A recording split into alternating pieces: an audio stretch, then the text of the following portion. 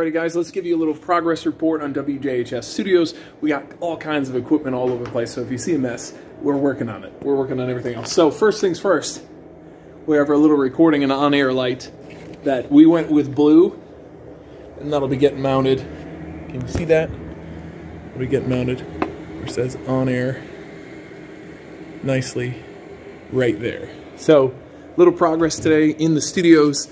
Working on our stream and behind the scenes digital output. Lots of work today happening on the video side. So let's take a look at the director's room first before we get in there. So check out these. First off, I don't even know how big these are. I think these are 60-inch screens that will be mounted. So these are our view screens for preview and program. You've seen television studios where they have them up on the wall and they're like, give me camera 2, give me camera 2. And they'll all be on one screen. It'll actually be here sitting on top of this desk. Imagine this for me. This is our graphics computer. So CG, name tags, things like that popping up at the bottom portion of the screen that says who you're talking to, why they're credible. We have our Telecaster switchers. So those would be where you physically punch in, hey, camera 2, camera 3, camera 4, and be able to do that, do the professional wipes, things like that.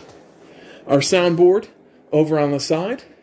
That also gets to see into the main studio. We'll go in there next. Lots of progress getting made in there today.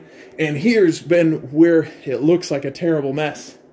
But all of those wires, all of those equipment parts, of course, will have this nice and shielded to keep it out of students' hands in just a little bit here. But while we're working, it's all set apart. And even more boxes down and underneath just to show you what's going on. All right, let's go to the main studio. The main video studio, and let you see the damage that's been done today. All right, here we go. So, of course, we have our lights yet to be mounted up on the ceiling, but let's go here. Ooh, the portion that I've been wanting to show you. Look at this bad boy. We are shooting in 4K. We have our teleprompters up front, so the talent, as they're looking, as they're reading, we'll be able to look straight into the lens, communicating with the audience and saying, hey, here's what I'm telling you about today, and being able to read literally right on the screen like professionals do. It makes it really easy for scripting. Of course, the nice ergonomic handles for our camera people, all built-in thumb controls.